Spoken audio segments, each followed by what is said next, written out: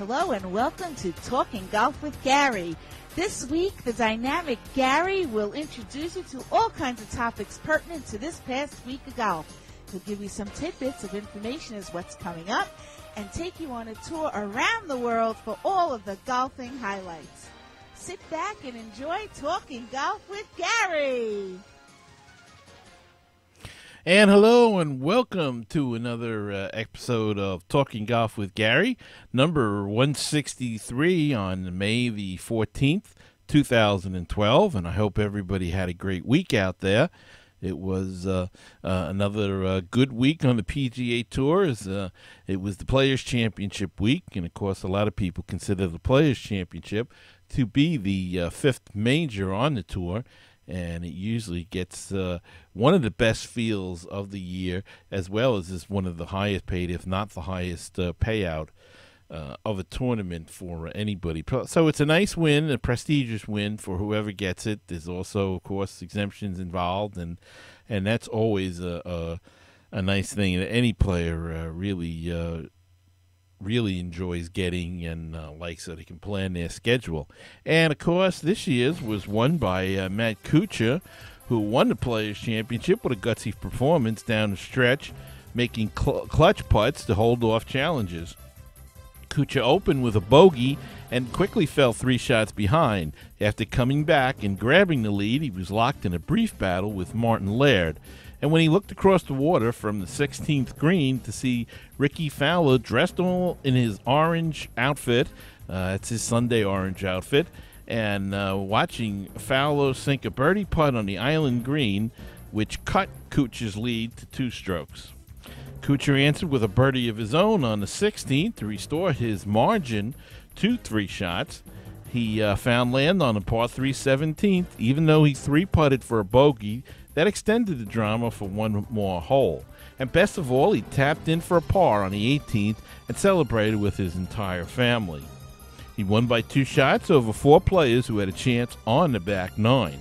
Fowler, slowed by a double bogey on the 5th hole, birdied the 16th and 17th, and had an 8-foot birdie putt on the last hole that would have put enormous pressure on Kuchar. It caught the right lip, and he had to settle for a 70. Ben Curtis, the former British Open champion, ran off 4 straight birdies around the turn, but not enough until it was too late. He made a 10-foot birdie on the last hole for a 68. Zach Johnson was in range until a bogey on the 15th. He made a great par save on the 18th for 68. Laird was the only runner-up who was tied for the lead, running off 3 straight birdies on the back 9, until a poor tee shot on 14th led to a bogey. Laird, who 3-putted the 18th in regulation at the Barclays in 2010 that allowed Kuchar into a playoff that he won for his most recent win, made a bogey on the 18th at Sawgrass after nearly hitting it into the water. He shot 67. Kevin Na had a 1-shot lead going into the final round and was under pressure from the viewing public more than any player. His pre-shot routine is painful to watch, and he knows it. The waggles, the whiffs, he does on purpose so he can start over. The practice swings, the indecision. In fact, he was booed at some spots along the day, something you rarely see on a golf course. He tried to speed up, even walking well ahead of Kuchar to get to his ball, and he wonders if rushing hurt him. Na made 4 bogeys in a 5-hole stretch at the turn to lose the lead, but what really stung was the chants he heard from the gallery. Everyone knew this guy had a hard time making his swing. And again, the worst was on the par 3 13th when he pulled his tee shot into the water, effectively ending all hope. Some in the crowd sang, "Nah, nah, nah, goodbye." He shot 76, extending a remarkable trend at Sawgrass since the tournament moved from March to May in 2007. It's one thing that the 54-hole leader has never won the Players in those 6 years. None of the third-round leaders has ever shot better than 74 in the final round, with an average score of 76.3. Luke Donald shot 30 on the back 9 for a 66, making him stick around to see if it would be enough. It wasn't, and he wound up in 6th place, not quite enough for him to return to number 1 in the world ranking. Tiger Woods shot 40 on the front nine and rallied for 73, at least finishing the Players' Championship under par. He tied for 40th. It's the first time in his career that he has finished no better than 40th in 3 straight tournaments. The streak began after a 5-shot win at Bay Hill for his first PGA Tour title in 30 months. Kuchar finished at 13 under and collected $1.71 million. He moved to number 3 in the Ryder Cup standings and to a career best number 5 in the world rankings. So congratulations go out to Matt Kuchar with a big win in yesterday's Players' Championship.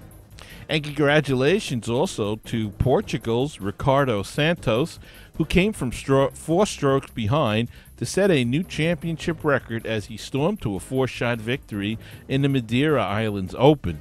Santos also became the first Portuguese-born player to win on home soil in the 40-year history of the European Tour after posting a last-round 63 for a 22-under total on the Santo de Serra course.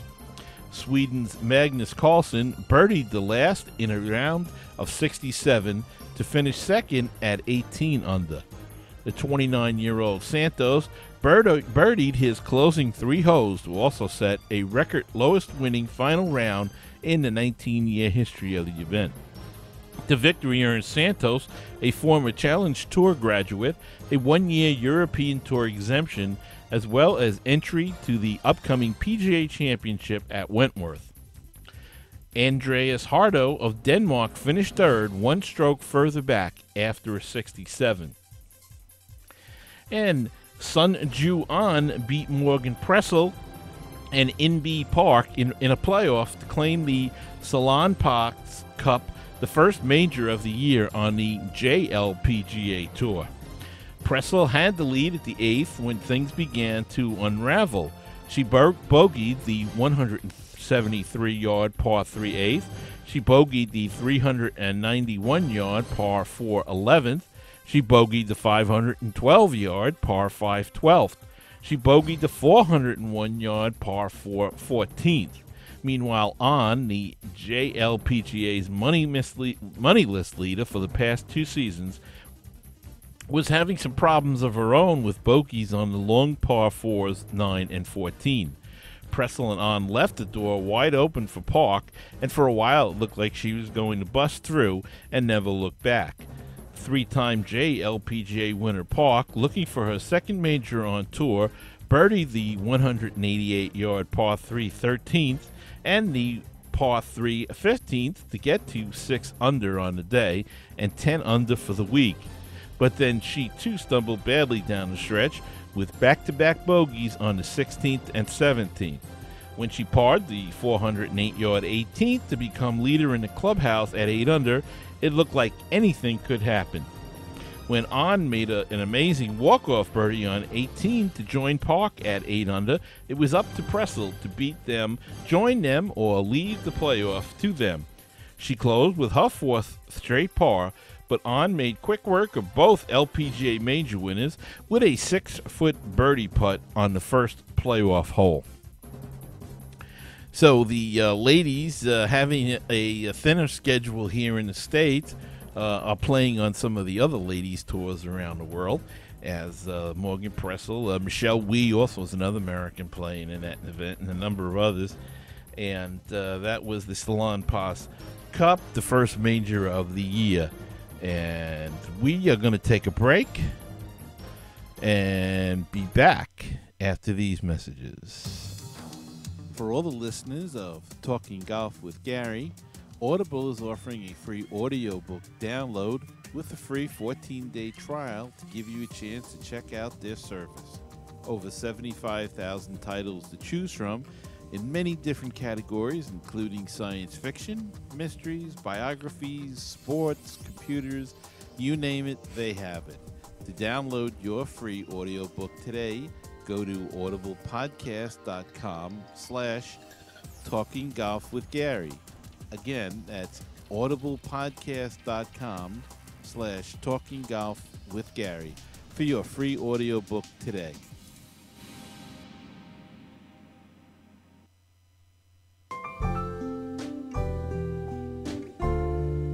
You can now hear our show while on the go with Stitcher Smart Radio. On-demand news, talk, and more on your mobile phone. The latest episode is always available for you. No syncing needed and no memory or storage wasted. Available for your iPhone, Android phone, WebOS phone, or your BlackBerry.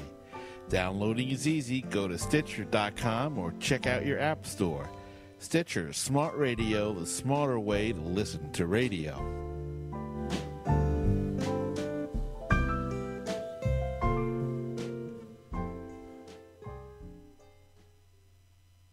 Milwaukee Brewers and National League Central news and notes. BrewtownSports.podomatic.com. Sponsor an ad on the podcast. Support our show and let people know about your business. Email us today.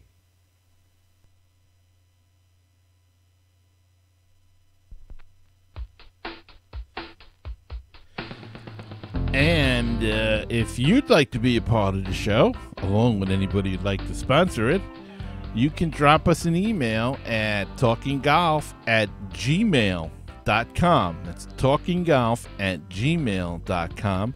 Or you can call our voicemail hotline at 516-619-6341. Either one of those ways of getting in touch with us will work perfectly, so give it a try. And in other golf news, British player turned broadcaster Peter Alliss is among those who believe Tiger Woods is getting too much instruction. At a news conference before his induction into the World Golf Hall of Fame, Alliss said Woods' golfing brain for some reason or another is completely addled.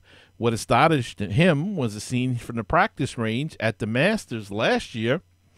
Alliss said he was sitting with Arnold Palmer at the end of the range. And quoting Alliss, and there 50 yards away is Tiger Woods at the green nearest the television facility being shown how to chip.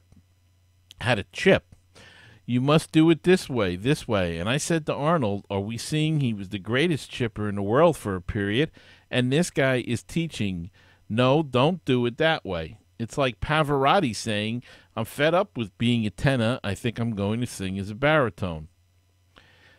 Land's sake, Alliss said, that's as stupid as that, in my opinion. That's not a criticism, that's an opinion. But that's why he's fuddled and befuddled, but he's gone at the moment. And, of course, a lot of people are weighing in an email we got from Ken in Long Island, who says that Tiger's ability not to hit a draw anymore is causing him to have problems on the par 5 and not pick up strokes on that hole. And I believe that came from Nick Faldo and/or Johnny Miller, who both said that he needs to begin hitting a high draw again. And Kenny from Long Island relayed that information to us. And Nancy Lopez will receive the Byron Nelson Prize next week at the HP Byron Nelson Championship outside Dallas. The award recognizes people in golf who show the same philanthropic spirit for which Nelson was known. And the Irish Open got another boost Tuesday when PGA champion Keegan Bradley announced that he was playing in it.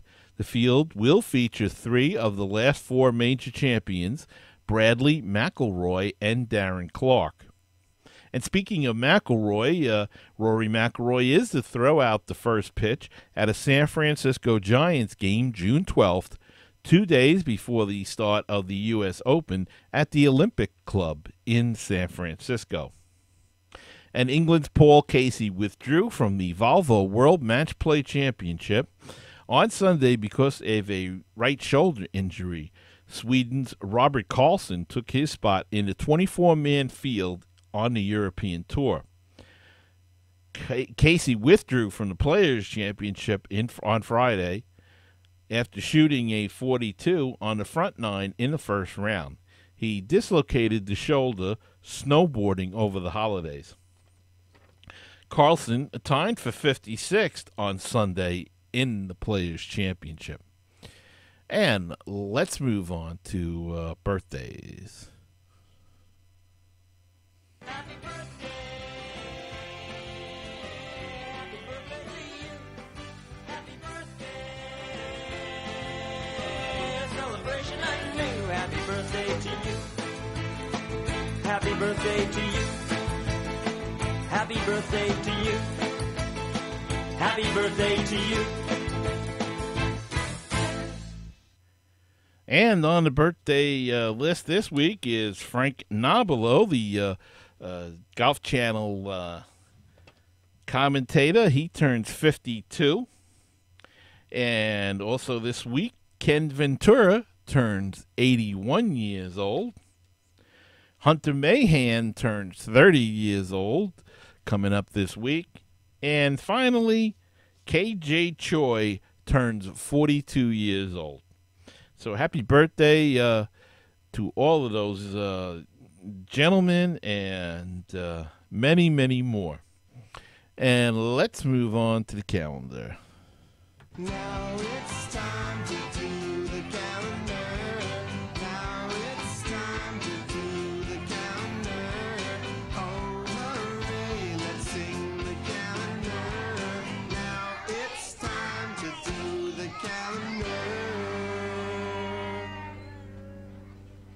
And on the calendar for this week, next week, the PGA Tour, of course, is having the HP Byron Nelson Championship, which Keegan Bradley is the defending champion. And the ladies are in action at the Sybase Match Play Championship, where Suzanne Pedersen will defend. The Nationwide Tour is playing the BMW Charity Pro-Am presented by the Cynex Corporation, and Golf Mulroy was the winner there last year. And finally, the European Tour is holding its Volvo World Match Play Championship, and Ian Poulter will be the defending champion there. And that's going to wrap it up for this week on golf, and we will be back next week to recap all the action for you. And don't forget, there's still plenty of time to get your emails in for your picks on the U.S. Open this year. I'd like to see what everybody or who everybody is choosing to win that prestigious tournament. So get those emails in to talkinggolf@gmail.com. And we will see you all next week. So I hope you all have a great week. We'll see you then with another episode of Talking Golf with Gary. Good night, everybody.